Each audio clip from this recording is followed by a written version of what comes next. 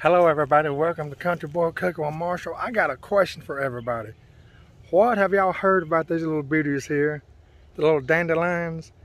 I've been reading a lot about how they're the most heart healthy thing you can ever eat. I've heard of folks making tea out of them. I've heard of folks deep frying them. I've never ate one before myself, but I'm gonna try this stuff out. Write in the comments below the experience you know about them, the things you know about them. Let us know. I'm all intrigued about this. Tell us all about it in the comments below, because I want to try this. I was watching a show a while ago that said this right here is one of the most heart healthy things you can do for yourself.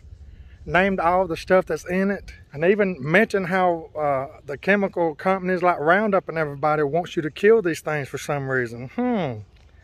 That's very interesting, because it's supposed to help your heart. Y'all tell us all about it in the comments. I'm waiting. But hey, before I go, let me show you something I have ate since I was a youth. Check this out. Have you ever ate what we call sour grass? Look at this. This stuff gets pretty big, but I found this little bitty spot right here. It almost looks like clover. See that?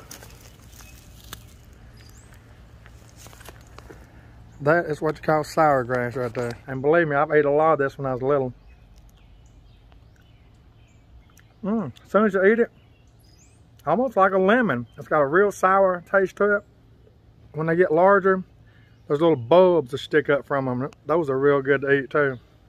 So yeah, write in the comments what you know about dandelions. I am ready to hear this stuff.